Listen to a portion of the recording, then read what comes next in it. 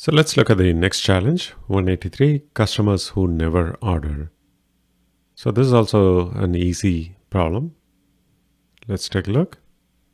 We have a customers table with ID and name, and ID is the primary key. So this uniquely identifies each customer in the customers table. And we also have orders table, which simply has an ID and then the customer ID.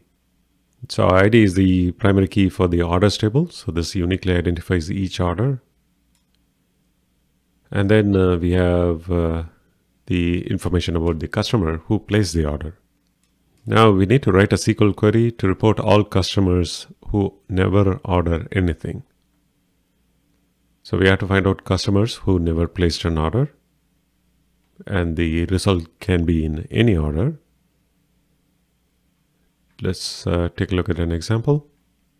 We have 4 customers here, IDs 1 through 4. And then orders table has 2 entries, order ID 1 and 2 for customers 3 and 1. So among these 4 customers, only 1 and 3 are placed orders, and 2 and 4 have never placed any orders. So our output to this query should list the customer names. In this case, Henry and Max. So this is an interesting exercise. So let's see how we can approach it. So let's copy the script. And we're also going to drop customers table if it already exists. Same thing with the orders. Now let's add semicolon at the end.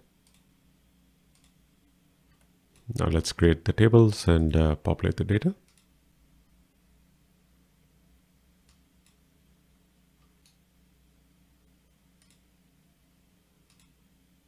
Customers and orders.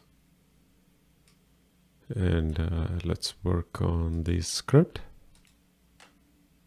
Select star from customers. We have 4 customers, and select star from orders. So we have 2 order entries and 4 customers. But our problem is we need to find only customers who haven't placed any orders. So to do that, we can approach it in a couple of ways. So order table has a customer ID. So that means we can quickly find out all the customers who have placed orders. So what we need to do is customer ID from order table. So if I run this query, it will list all the customers who have placed an order. Now, if you look at the customer table, at this point, the way we can approach this is that we can look at all the customers in customer tables who are not in this list, right? Because we have a list of customers who have placed orders. So we need to exclude those customers. So what we can do is so in the case of customer table, we have ID column that uniquely identifies the customers.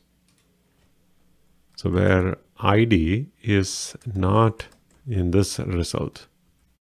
So select the customers only if that customer ID is not in the order table customer ID list.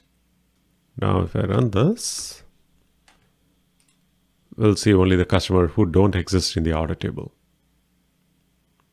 So this is one easy solution, but we need to output, I think, only the name. So let's cross check. We need to output the name, and we should call the column as customers.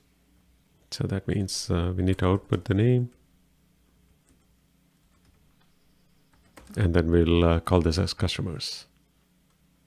Let's run this query, and we see the results. So let's run this. And it passed the initial test.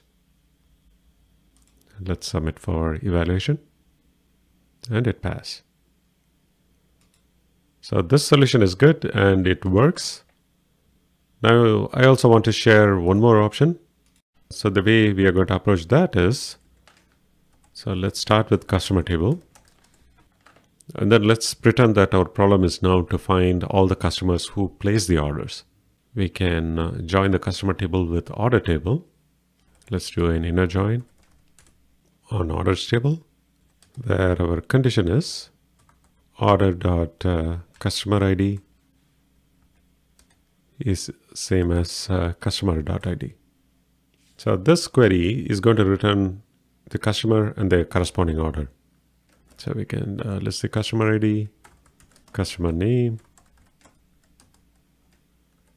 then order ID. We'll call it as order ID. And that's pretty much it. Now, if you run this query, we'll see all the customers who have placed the orders. So this works good if you want to list only customers who have placed orders. But if you want to list all the customers, whether they place order or not, what type of join would you use? We want to list all the data in customer table and optionally include order information. So if you have a problem like that, then what type of join would you use? Feel free to pause the video and think through it. So in that case, we'll use a left outer join. So left side of the join is always included. So in this case, the left side is a customer table. So all customers are included and orders are optionally included.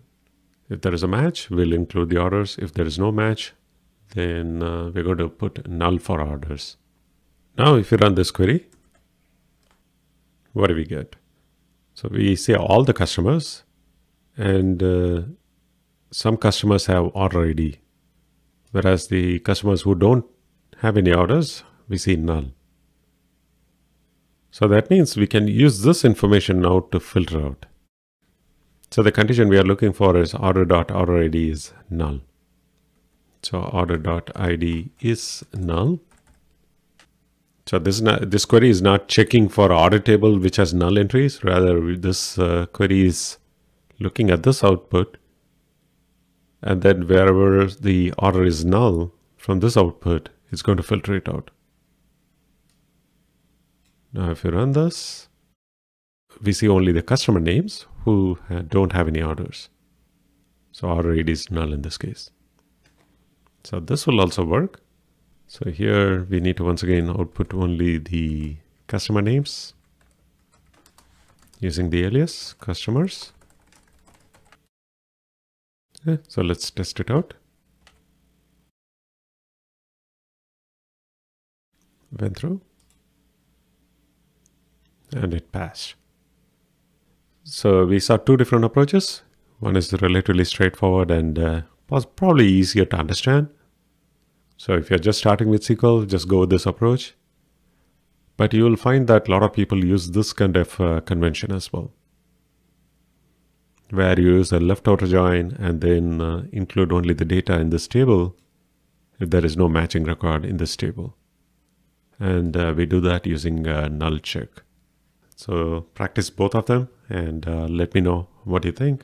Do like and share your comments. Thank you.